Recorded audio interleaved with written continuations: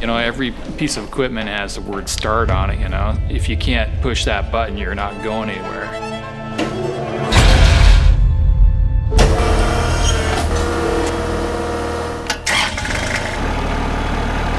Tractoring is kind of a lifestyle.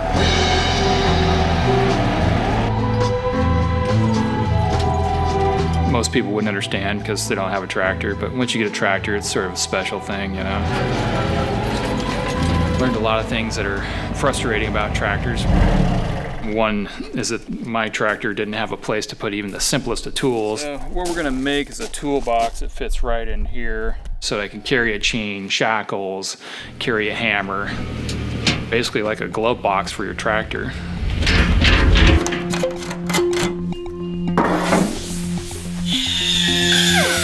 I've done a fair amount of sheet metal fabrication in my life, so basically I just did a flat layout on some pen and paper. What I did is I just used my sketch and I translated that onto the metal itself. As a fabricator, having three-phase really allows you to sort of up your game.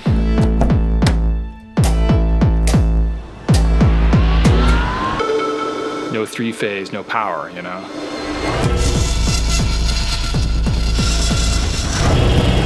It really does free you up to do things that you wouldn't be able to do otherwise, you know. Allows you to express your creativity, making whatever you want. So yeah, it's quite freeing.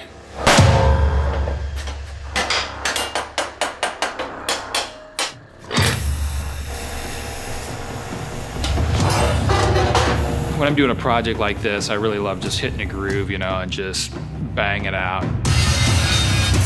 Develop a really good game plan, just by clicking, you know, next thing, next thing, next thing.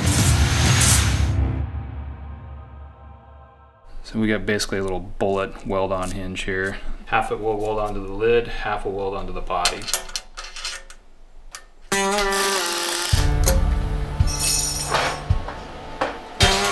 Being a fabricator essentially means that you're a jack of all trades relative to metal. One of the funnest parts about fabrication is making something and having it go well.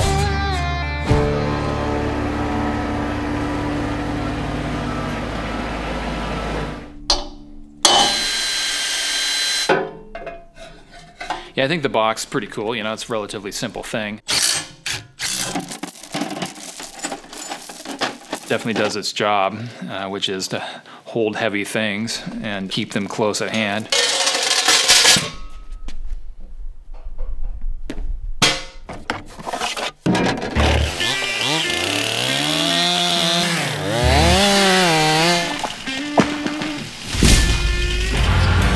With a tractor, you always need something, right? You're always out there pulling on something, mowing something, changing an implement or whatever. I put time into these projects here because I like to solve problems for myself, you know.